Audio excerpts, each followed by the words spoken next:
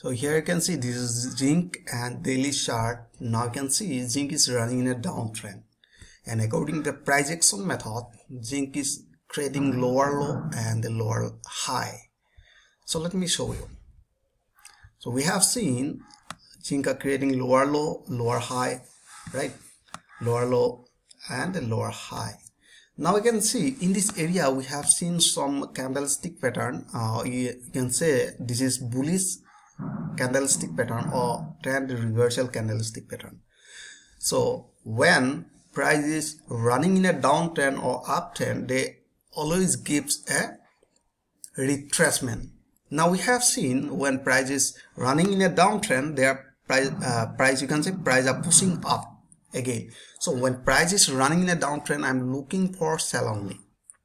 Now in this area we have seen some resistance are there. Here we have seen rejection point, and here we have seen right now price are following moving average 20. Have you seen price create a new low and hit the 20 moving average, again reverse back, and again they are trying to hit the 20 moving average. So we must wait to retrace toward this level. Once they retrace toward this level, we will start selling from this area. Now here we have seen almost 2 rupees different from this area.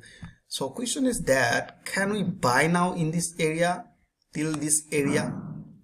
All right, for entering for the buy, it is risky, right? Because when you are going to buy here, that means you are going to you are trying to go against the trend, right? This is called counter trading.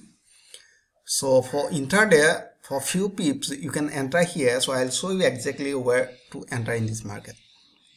So let me show you in a 4-hour chart. So 4-hour chart, we have seen price are not able to create new low right now. Now you can see price fell from this area and price are creating new high, fail and new high. That means price is soppy right now. All right, so that means buyer or seller both are under control. All right, here you can see buyer are pushing, seller also dominating. So price are forming a triangle shape, you can see right now. So in between this area, this is called no traded zone. So we never enter in this market. So it is a probability to retrace toward this area, but don't try to enter after breaking this level, because this is called no traded zone, because here is 200 moving average. All right, so let me show you in a 15-minute chart how it should look like that. In a 15-minute chart, you can see it should look like that, and the price is running in a range. So where is our range? So range is there. So we have seen this is range. If you want to enter for the buy, so we must close our position in this area, right? This is our range. So now you can see here price just broke this 200 moving average here in this area. Just a minute here, but most of the people are entering buy here. That is the wrong entry point. So that exactly where is our entry point? For entry point, let me zoom a little more. We want to see large picture. Now you can see here. All right, now we have seen here resistance line are there, and exactly we want to draw a diagonal trend line by connecting most recent swing point. Where is the most recent swing point? We have seen this area. Have you seen? So we have seen there are a resistance level.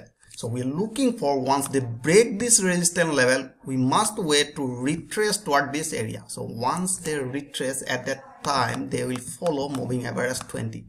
So that is called our buy opportunity. Once you enter and close your position in this area. All right.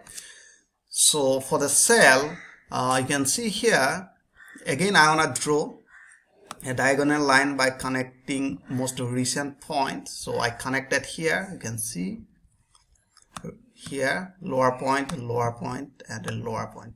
If price fail to break this resistance line, if they break this supporting line, so that is our sell opportunity. So in between zone, this is called no traded zone. We never knows, right, market might reverse like that here. They might be run like that. So that is why this area called no traded zone. So we are looking for buy above this resistance level, and we are looking for sell after breaking this supporting line.